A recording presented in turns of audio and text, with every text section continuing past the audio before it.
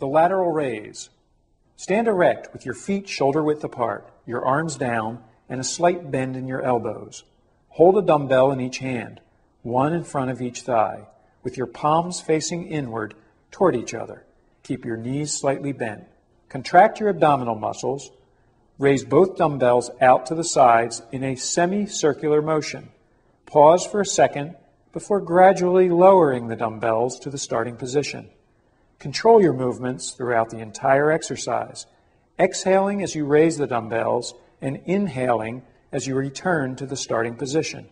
Continue until the entire set of 8 to 10 repetitions is complete.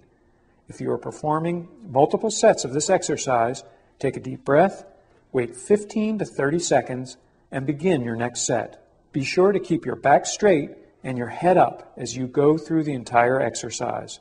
And be sure to select a weight that is appropriate for your skill level.